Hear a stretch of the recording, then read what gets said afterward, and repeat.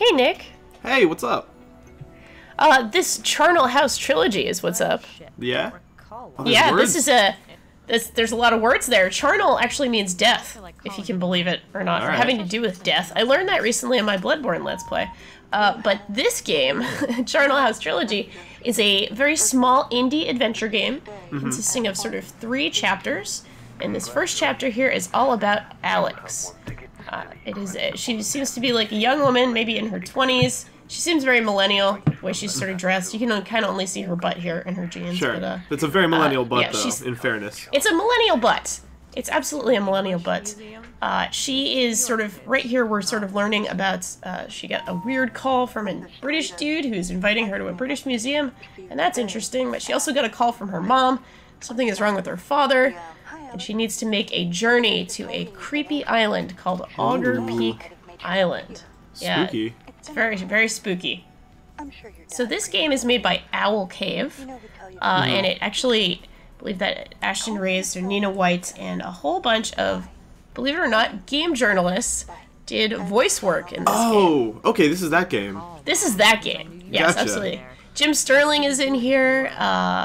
Cara Ellison is in here. All sorts of people are in here, which is super interesting. It's not usually the thing you encounter in a game. No, yeah, typically not.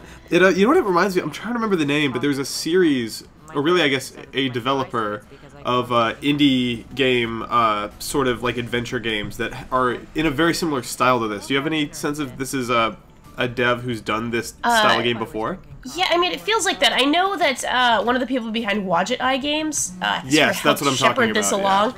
Yeah, it looks a lot like this game that came out a few years ago by Wadget Eye. A few of those games. This kind of looks a lot like those games. Like, it's a very pixel art style, but it's almost like it's going for that, PC in the mid-90s sort of like, quote-unquote photorealism. But with that sort of chunky pixel art style. Yeah, right down to like the crosshair reticle and everything.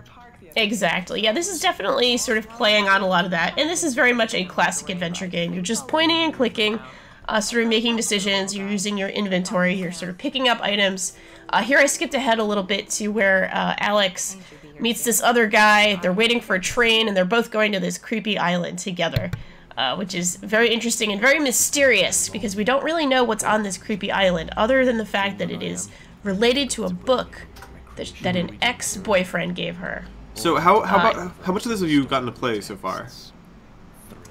I played through sort of the first chapter and a half out of the 3 chapters, basically. So, so far so good in terms of the writing. Yeah, I feel like games like this really, very... they live or die on that, right? Like, I feel like a game that's this Absolutely. dialogue-centric is only worth playing if the writing is any good.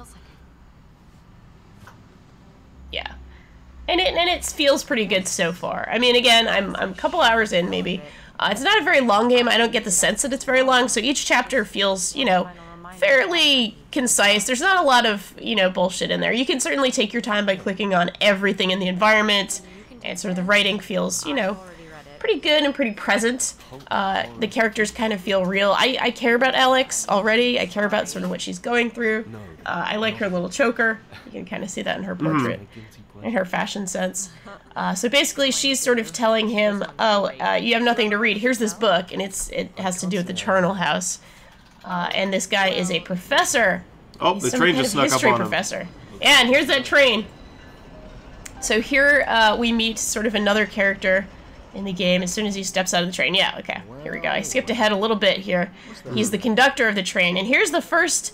It's not the first sense that something is a little weird going on, but it's kind of a good... I felt like this is a good way of showing something bizarre is going on here. We've already seen a sort of a ghost apparition show up. Now, there's something in that luggage, and we don't know what it is, and it's pretty creepy. Yikes. Yeah, it feels like this is very much building up to whatever is going to actually happen on this island. This is very much an introductory thing. How is this being sold? Do you know? I think this is actually just all in one. So there's 3 chapters, but they're sort of treated as different games. But I think when you buy the game, you basically get all 3 chapters, and that's the thing. So here, we got a raven on this guy's shoulder. I reckon so. Oh, he's talking to the raven. He is, and now now he's killing it. He killed the raven. Something something creepy is certainly going on, and I sort of really love the tone of this game. I just love the sort of creepy horror stuff. So this has been the Charnel House Trilogy, which is out now on Steam. Cool. Thanks for showing it to me. Thank you.